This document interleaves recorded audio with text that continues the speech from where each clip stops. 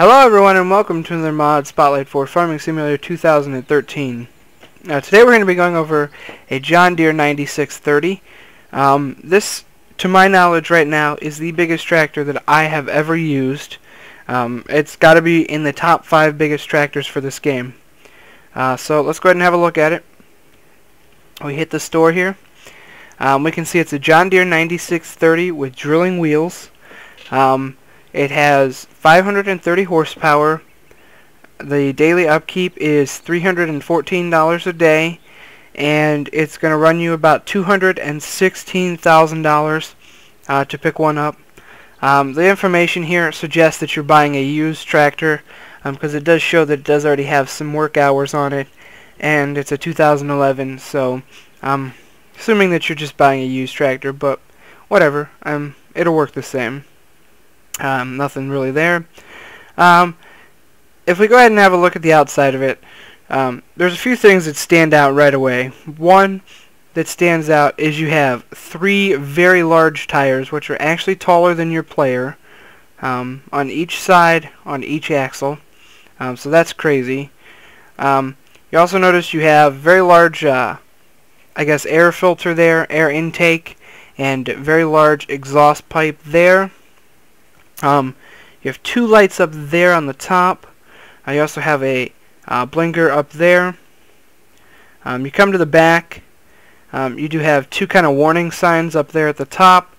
Then you come down. You have 2 lights on each side of the rear bumper or fender. And then you have like warning lights, turn signal type stuff below that. Then you come down. You see back there on the back of the cab is one of the little warning triangles. Next down here you have a PTO with a 3-point and a pin hitch down here, which looks like a very large pin hitch.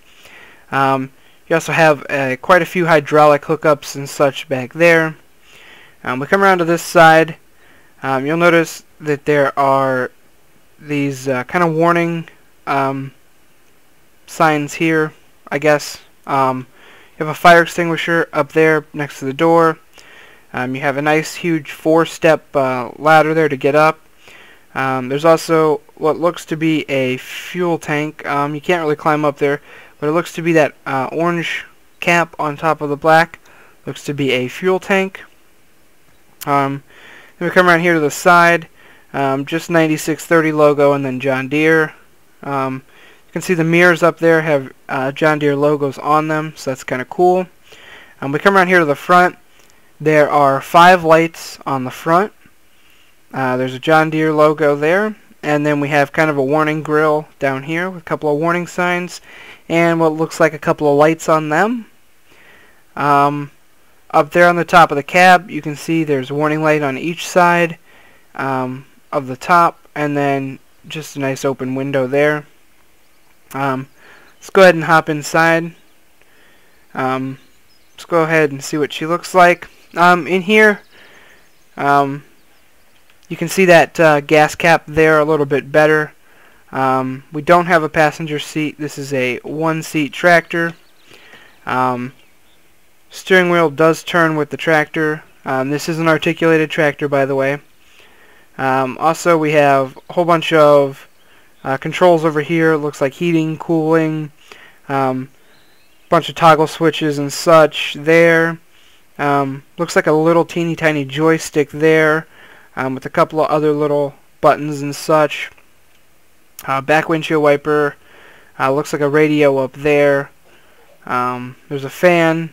Looks like a couple of mirrors there. That looks about it. Let's go ahead and start it up. It does have a pretty good startup sound.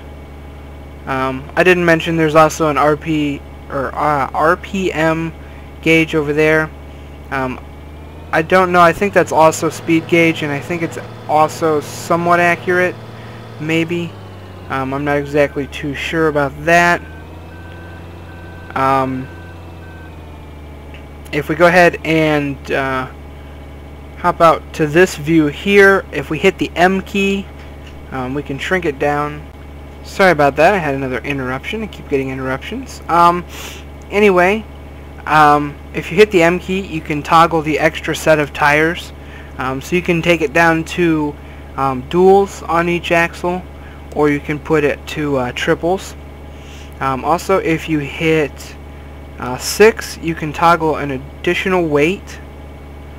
So you can add additional weights to the front there. You'll see you can add 1,250 kilograms to the front.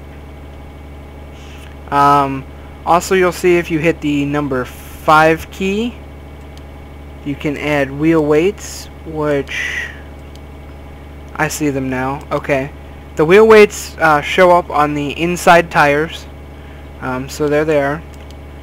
They don't show up on these outside extra tires, so that's just something to keep in mind. She does have a pretty good horn. These are very, very, very, very nice blinkers here. I kind of like how they have that large flash radius. That might be a little bit for some people that have not so good PCs. That might be a little bit of an issue for you there, but it shouldn't really be.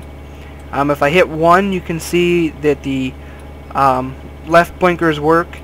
They work on the rear fender, they work on the rear warning sign, and they also work on the top of the cab there on the back. Number 2 activates all of them. Number 3 activates the right side. And I'll show you what these look like on the front. You can see they operate on the fender down there, and they also operate on the top of the cab. Not the fender, the warning sign, and the top of the cab. Number 4 key does nothing. Number 6 on the number pad does these 4 rear lights here. Number 7 does not do anything. Number 8 does not do anything. And number 9 does not do anything. The delete key adds a backup camera there that you can see.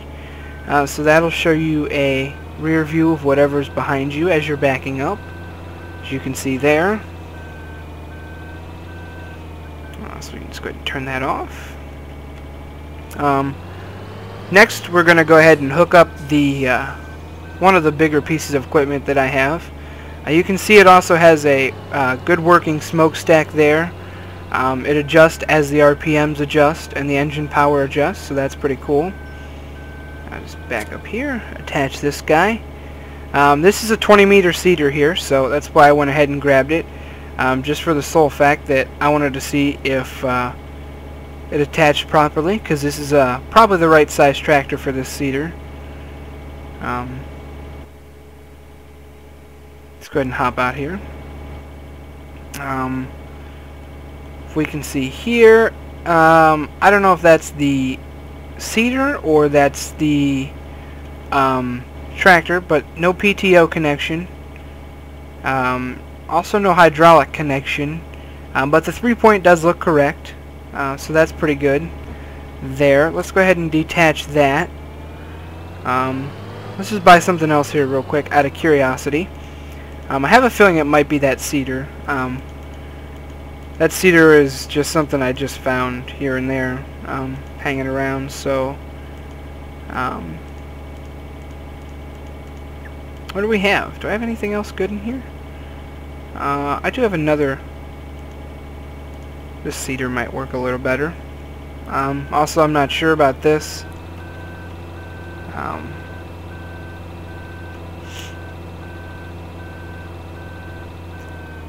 Actually, I don't think that seeder is going to do what I need it to.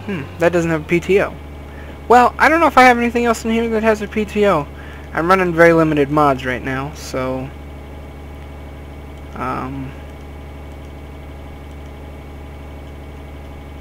of that stuff. None of that. Well, anyway, I'm sure that's just an issue with that seeder there.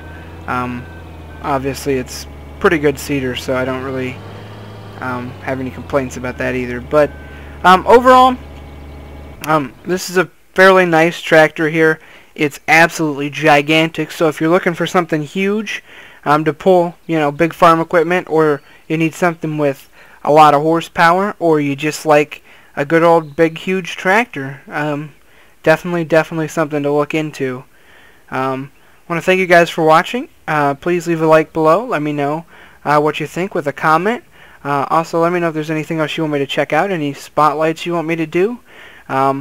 Also, please subscribe below and stay tuned for more great videos. Thank you for watching, and I will see you later.